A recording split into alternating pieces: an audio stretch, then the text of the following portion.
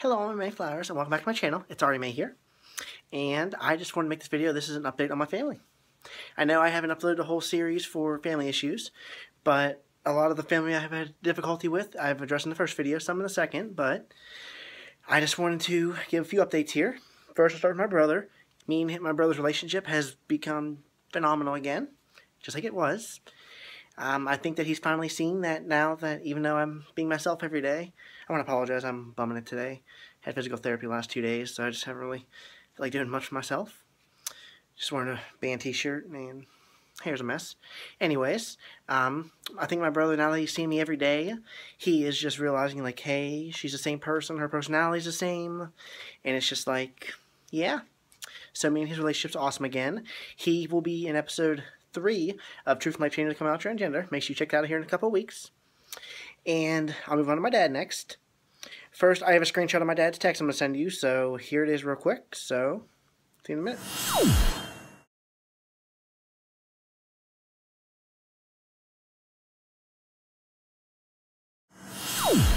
Okay, now I get to see my dad's text message. That was the first text message I got from him, and that was the first kind of talk at all we had within a few weeks. After I came out, our relationship got really rocky, but he sent me that text, and it was just like, our relationship's been awesome ever since. We talk every day. We actually went to the movies this past Sunday. Me, him, my brother, and my friend Kyle, who you saw in the first interview series of Truth Might Change to Come Out Transgender. Sorry if I talk too fast for you all. But, yeah, my dad and me, our relationship's awesome. He's calling me Ari finally, and everybody slips up, and he always catches himself, and it's awesome. I mean, his relationship has improved tenfold, and I couldn't be happier with where our relationship is. We are close again, and I love it. So thank you, Dad. And I'll address my grandparents next. I didn't really have anything negative from them, and now they're going to be in episode. I'm going to be talking about them in episode 2 of Family Issues. But I'm going to show you a screenshot of the wall post my grandmother left on my Facebook page. So she's my grandpa's Facebook. But anyways, alrighty. Well, here's the post. See you here in a moment.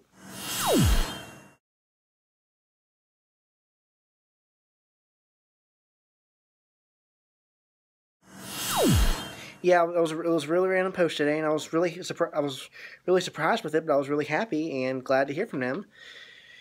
And they'll be seeing me really soon, sooner than I expected them to see me, but I couldn't be happy with it. And finally, I'll move on to my final family member.